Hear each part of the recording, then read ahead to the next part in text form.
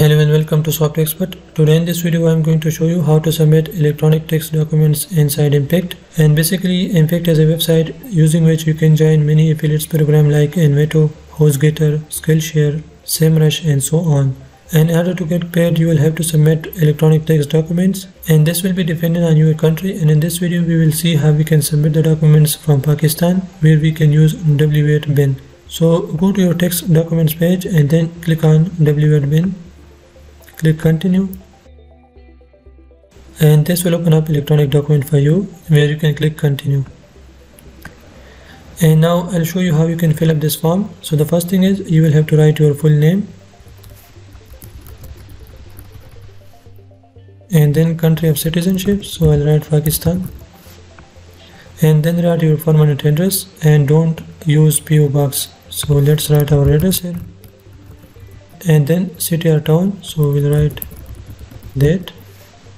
Again country, and all of these are optional, so you can leave these. The one that are red highlighted, those are mandatory, so let's fill these. And for the identifying number you can use your CNC in Pakistan.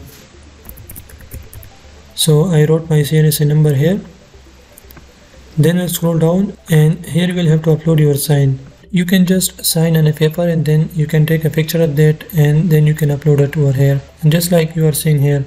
And if you don't want to upload your sign, you can click on this and then you can write your full name and you will get a sign here, or you can draw it here and you can also upload a sign here. So I'll upload my signature and then write your full name here,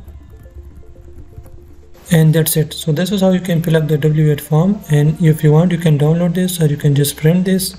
So now I have downloaded this, and then I can go back and then we'll click finish,